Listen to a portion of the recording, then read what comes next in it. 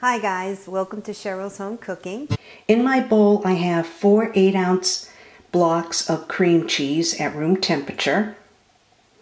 To this I'll be adding in 1½ cups of powdered sugar, 4 eggs, and a tablespoon of vanilla extract. And I'll mix this until nice and smooth.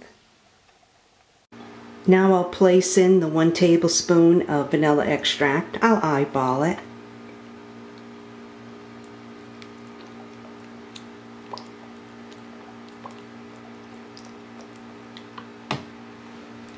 Now I'll mix this. I'll drop in 1 egg at a time, then mix it in. Here's the second egg.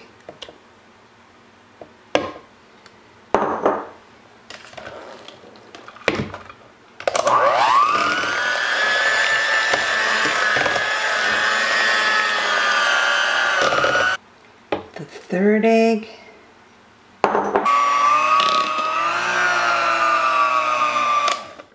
Now I'll add in the last egg.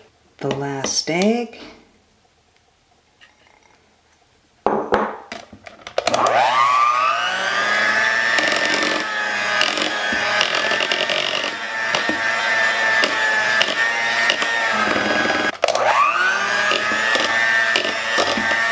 Now that's all well combined, I'll turn my mixer off. I took 2 cups of this cheese mixture. I have it set off to the side. I'll take my 1 cup of pure pumpkin and place it in my cheese mixture, along with 2 teaspoons of the pumpkin pie spice.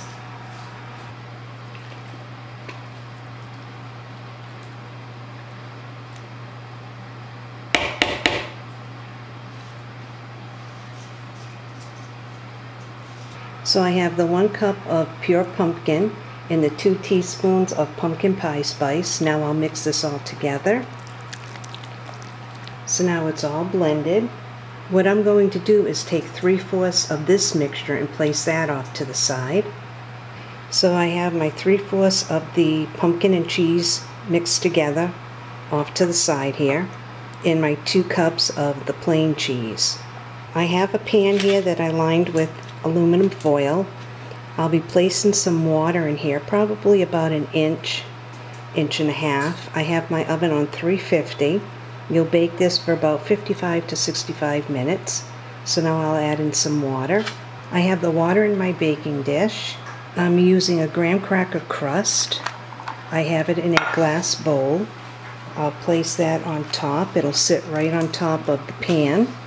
Now I'll pour this mixture into my graham cracker crust. Now that the cheesecake has cooled, I'll take a slice out.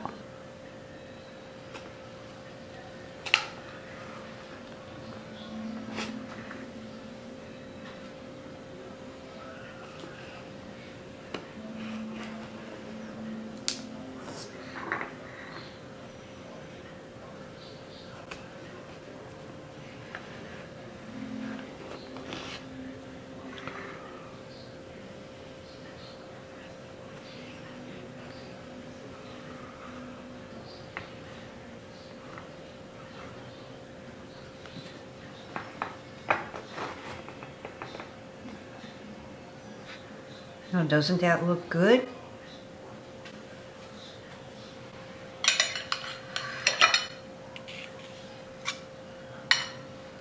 You can put some whipped cream on top if you'd like. The cheesecake came out really good. Now I'll put some whipped cream on top. Now I'll try a little bite. This was really, really good. This pumpkin cream cheese swirl cheesecake is really good. Came out really good too.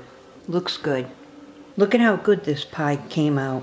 It really rose really good. And this was made with the already graham cracker crust. Give it a try.